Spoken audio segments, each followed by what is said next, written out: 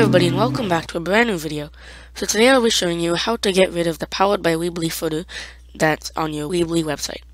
So this kind of a banner or watermark is usually on free Weebly websites. Fortunately, I have a way to get rid of this new one.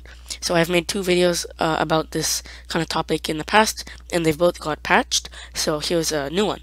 So I have this code here in a Google Doc that you can access using the first link in the description. So you can go ahead and copy all of this code. And so right now you can see my website has this banner. And if I refresh the page, you can still see the banner is still there. So what you want to do is you want to go to your Weebly site, go to Settings, SEO, and Footer Code. Now inside the footer code, you're going to copy this code and paste it inside. I have a slightly different code just to have my logo and name Simplex, but this is the same. You can just put in your own URL and text. And so you're going to save, make sure you save, and then publish. And now you can open up the site. So you can see I have two sites here. This is the one that was just published, and you can see there's no banner or watermark, and the old one has not been refreshed yet. So if I refresh this one, you can see that the Powered by Weebly goes away.